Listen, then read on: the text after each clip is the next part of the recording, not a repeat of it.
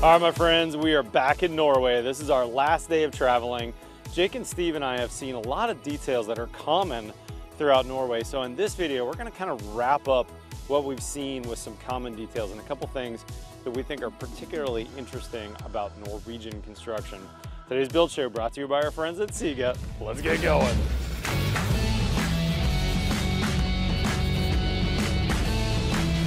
Jake, talk to me about a couple details that you're seeing here that we've seen in other places too. Yeah, after a whole week or a week and a half now in Norway, we have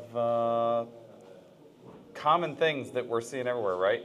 A lot of wood framing, Yep. which makes sense. There are a lot of trees here. Yep. A lot of either fiberglass or mineral wool. I don't think we've seen any other insulation. Nothing. No spray foam. No foam, no sheet foams. And the only rigid foam we've seen is on this job, which they're using to isolate between floors. This is a multifamily building. They're using that as isolation for sound purposes and also to run that heat up into the building rather than down. Yeah, everything that's a cavity is a bat. We've only seen one blown-in job, and it was a huge municipal job where batting would be cost prohibitive probably. Interesting. Everything that we've seen is also just like this. It's a vapor barrier in the middle of the wall, or 2/3 of the way through the wall. Two-thirds of the way through, yeah. Everything is regular 24-inch on center, advanced framing like we would do at home. Yep. A 2x8 wall basically, Yeah, and then just a like your 2x2 house.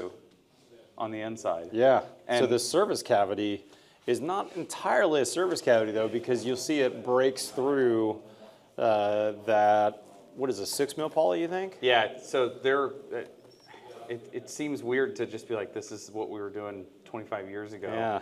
I mean, it works. Yeah. If you're looking for a class 1 vapor retarder, this is what they define as a class 1 vapor retarder. right. So we have a 6 mil poly in the middle of the wall, and then there's penetrations coming through it, but they're detailing really well. I mean, you can see in the RV that it's detailed with Sikral. There's electrical details going through. There's all sorts of stuff penetrating it, and they just are really good at detailing the heck out of it. Including like this corner. What's happening here on this corner? Yeah, so what is the name of this product? Primer, Yeah. P-R-I-M-U-R, primer, it looks like. It's like a tape, but it's not a tape. It's a sealant that comes on a roll from Siga that it works at a lower temp, but you can also get it to stick to concrete. So they call it an uncured adhesive, right? Yeah, or an uncured sealant. Uncured sealant. And so basically they've detailed their vapor barrier to the concrete there. It's pretty interesting. We've seen that once before. They actually did it to the ceiling in here too. Yeah, they did. It's just continuity of control layers, the same way we would have to do it in the States. Yep. It's just one of those things where, like, now that we've seen it over and over and over again here, it starts to make more sense. When we first saw it, we were like, really? Poly in the middle of the wall? Yeah. But we're Anchorage, Alaska, when we're talking latitude. That's right. And we have a class 1 vapor retarder in the wall. We're trying to stop that mitigation. Now, I think we could make the argument that we're using this as an air control layer, because the outside of this wall is just gypsum. Gypsum with a really good Siga tape on it. Yeah. Fentrum tape. Yeah. But they're also nailing through it in a bunch of places. They are. So there is some possibility of air leakage into that cavity. So then they have a second airtight layer here. Yep. And then ultimately the drywall also will be an airtightness layer. Yep. And we should note everything that we've seen on the outside, no matter the cladding, is on a huge, big, wide open rain screen. That's like right. Most of the time there's 4 inches of rain screen on the outside. Yeah. You couldn't ask for better drying That's potential right. to the outside. And then all the other details on the inside are the same that we would see in the States too. We have, fire rated walls, we have structural steel, we have concrete. All the steel is wrapped in rock wool or mineral wool so that we're not worried about it melting in a fire.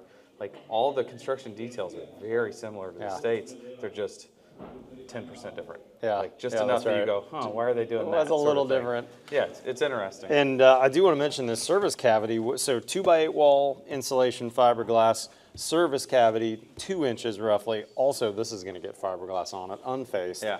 And then they hang the gypsum right on top of that. Yeah, and then mud and tape, just like the Just States. like normal. Yeah. Let's go see if we can find Steve, see what he's found.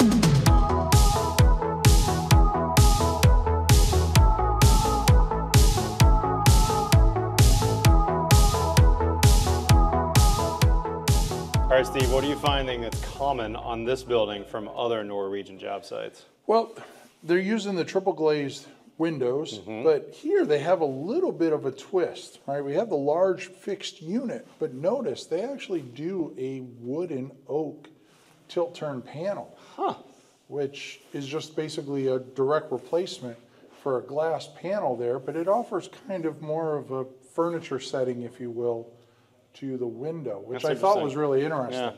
And the white oak is absolutely gorgeous. Yeah. Yeah. And they've used all Siga tapes to tape them in. Yep. And just like other European countries, there's no sill pan under here. No. They make a really good watertight window, and they tape it fully on the outside with Siga Fentrum. So this is a barrier method installation. Yes, definitely. Total face barrier. And, you know, they don't, it's all finger jointed wood, so they're not wasting it. They're using up all of their wood product. And it has an aluminum face on the outside, so it matches exactly color coded to the window. So that's one of the cool things. The other cool thing that I found is, you know, back in the States, I do a lot of radiant floor systems. We use warm board there, and a lot of times we'll do electric. So this is an electric radiant floor system in here. It's not a heat mat like we would typically use in the States. It's basically just a looped wire through there. And it's really interesting because we're going to look at the other radiant system, which is a liquid system, but this is electric. And I think the reason they do it, my theory anyways, it's a bathroom.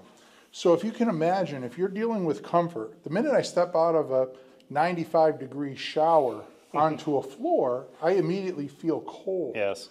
So rather than have to raise the whole house radiant floor heat up, they can kind of super inject heat in the bathroom. Just where they need it. Just where you need it. So you step out, that's where you're most susceptible to comfort, right? I step out of that water stream, I'm freezing. Yeah, that makes sense. And so I can boost the heat in there, but then when you come over here, they have their standard loop system here where they put it on the surface, and then I'm assuming they just pour a lightweight gypcrete. They have a little bit of bond break here. And you can see over here, they have it cut out where they don't have it, where they have some cabinetry and such carved out of it. But different system, but same result. Fascinating. And I've never seen this before. This is a basically like a EPS foam type material that they put in 2 layers down. In fact, I peeled it up here just to kind of verify it was right. So this must come in a 4x8 type sheet. Looks like it's 3/4 inch thick. There's another 3/4 layer down below, and then this is that bond break material. Right. And then I think that this dotting gridding is literally just for the plumber to understand. To get the quick layout of understanding, hey, how many times they can count how many squares and get a linear footage and stuff. And then the hooks are just basically like little plastic fish hooks. Yeah. They just kind of jump into that. They pop in and, you know, they kind of stick themselves. Hold that in place. In the foam. So, very cool. That's pretty neat. Let's go see what other details we can find. Steve, this is a common detail that I've seen all over the place, which I think is really interesting. Talk to me about what we're seeing.